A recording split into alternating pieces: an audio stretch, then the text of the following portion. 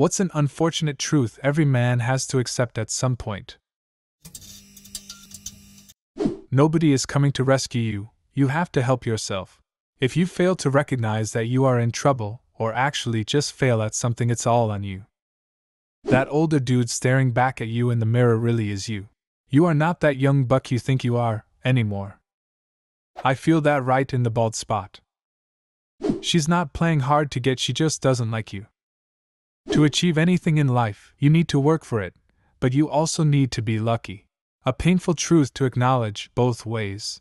Whenever you work hard, there's still a chance you will fail, and whenever you succeed, there probably were others that worked harder than you. But that is the way of life, and there is no way around it. You can only put in the work, and try to be at peace with the outcome, knowing that at least you did your part. 1. Balding. 2. There's a chance your dream girl isn't meant for you. 3. You will have to show emotion. There's a very good chance you won't get what you want most. But you can try sometimes. And you just might find you get what you need. When she said it's not you, it's me, it actually was you. It was actually someone else. Looks matter. Finally, someone said it. People will try all sorts of mental gymnastics by saying, "Oh, all bodies are beautiful, girls love dad bods because they're comfy." Or, "It's okay to be fat, no one will notice you." To seem nice, but the reality is, literally anyone will judge you based on your appearance. Someone wants a proof. Try talking to a 6-year-old. You'll know what I mean. Looks go really, and I mean really, far into shaping up a person's future. And this applies to both men and women. So if there are any people here who believe in the "all bodies are beautiful" motto, get a grip for fuck's sake. Stop lying to yourself and stop being lied to. She's not coming back. You aren't going to be unconditionally accepted, loved for being just a man. It is totally dependent on what you can provide and how well you live up to the definitions society has defined as acceptable. When we get to the point you can be whatever you want and not looked down by other men and women, I think true equality will be close. Not holding my breath. I had this realization a few years back when I lost my job for a short time and noticed how some people treated me not having a job during that time. Would be a lie if I said it didn't make me cold-hearted towards some people. I say fuck 'em, I don't live to meet other people's expectations. I'm a sensitive man and I'm not ashamed of it. Anyone who tells you to man up is either a bitter fuck or full of shit. People will always be suspicious of your positive interactions with kids. I am not as handsome as mine and told me I am. No one is coming to help you and you need to do this yourself. The sooner you realize this, the more control you take and the prouder you can be when it's done. That he's going to fail sooner or later. The good news is that's perfectly fine. I grew up in a household where you were ridiculed for making mistakes. Made it a priority that my kids will never be criticized for failing, and anyone who gives them shit for it will have a problem with me. Only women, children, and dogs are loved unconditionally. A man is only loved under the condition that he provides something. Chris Rock. Women are not loved unconditionally either. They are loved based on youth, beauty, skills, and whether they play the role that is expected of them. There's a reason why they're not running around happy-go-lucky like children and dogs. There's a reason why they're still demanding to be treated equally. The older you get, you're going to pee more due to your prostate. I take meds for it, but nothing can stop an older man's prostate from enlarging. In the end, after all the talk and posturing to the contrary, you cannot depend on anyone except yourself, and no one truly cares about you. I was single-ish, seeing some chick I worked with, both in our early 30s. Also had a few good buddies I worked with at the time. Got hit by a car on my motorcycle. Nothing too awful, but shattered my ankle and I was on crutches for a couple months. Literally everyone I knew turned into crickets. This was about 15 years ago, before you could get everything delivered to your door. So my fat ass had to hobble on crutches to the grocery store every couple days. Talk about making you feel 100% alone in the world. Really lets you know who you can count on. Which is nobody.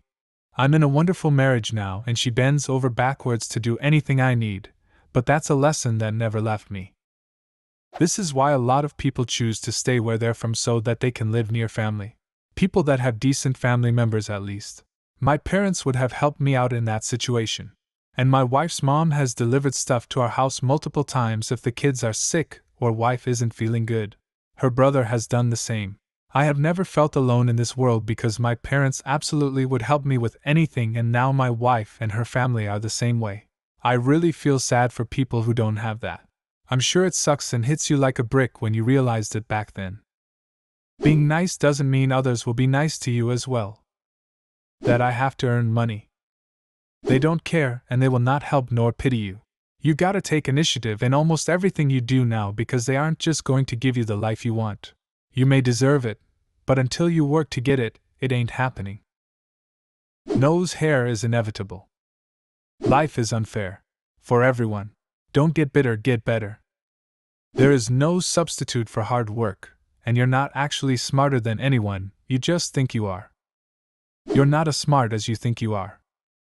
But you're also not as dumb as you think you are. Give yourself some credit. You are not the main character. Everyone is background character in everyone's life. And the main character of their own. That at a certain age you're not allowed near children anymore. Not even talking or anything, just the fact that you are near them. A 5-ish-year-old girl in one of those swings shaped like a nappy, I guess you could describe it as. You know, the ones shaped so they don't fall out. Anyway, what I presume was the kid's nana was yelling at her to get out because they were going.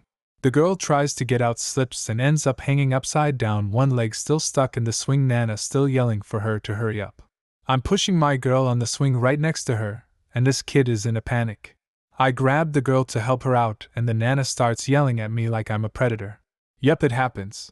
Told that cunt to fuck off, but now everyone is looking at me, so we ended up leaving the park. She was never truly yours to begin with. It was just your turn. We get old and less horny. You will never be loved for who you are, only what you can do. You will also probably work your ass off at a job that sees you as disposable and go home to a family where you're the least valuable person, despite you being the one that keeps your family protected and provided for. That just because you really like someone doesn't mean they will ever like you back. Life isn't a movie, you do not get together years later.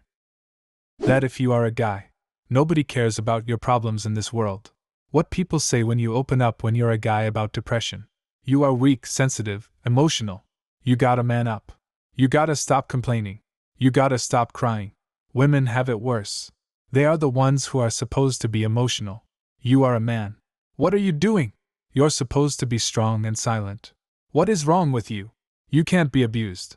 You can't go through trauma. You cannot have it bad because you're a man, and if you do have it bad, it's your fault, and no one will help you. Sometimes I just want to kill myself and make a point, but I can't do it because I have my girlfriend, my mother, and my dreams to live for. It's all on you. Whatever you want to be, wherever you are in life, and most importantly how you function as a person is 100% on you. Nobody can make your life better. They can sure as hell make it worse. But nobody can wave that magic wand and put you in a great career, or change the fact you fucked up school, or change the fact you messed up some relationship, or the fact you ate a lot of pizza and got fat. It's all on you.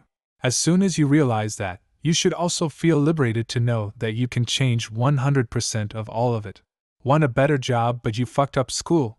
There are routes to something else.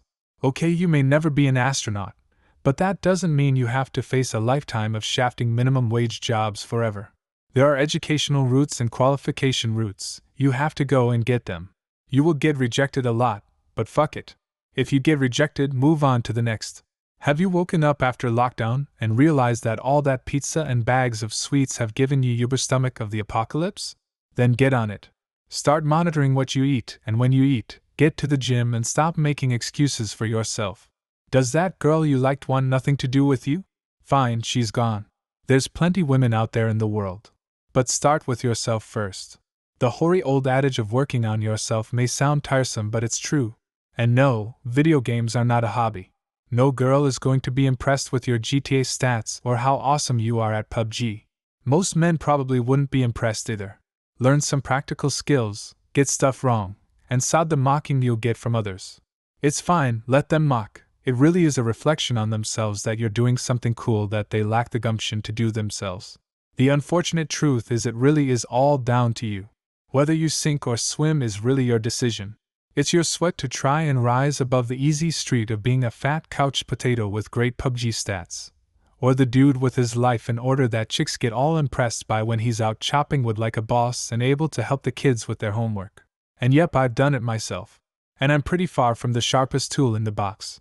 I'm more that blunt number 5 drill bit riding around in the bottom of the toolbox. Am I envious of that fancy new set of drill bits you bought? Nah, fuck it. I'm cool here being the best damn blunt number 5 drill bit I can be. What's an unfortunate truth every man has to accept at some point? Leave a comment and subscribe to the channel if you want to see more videos like this one.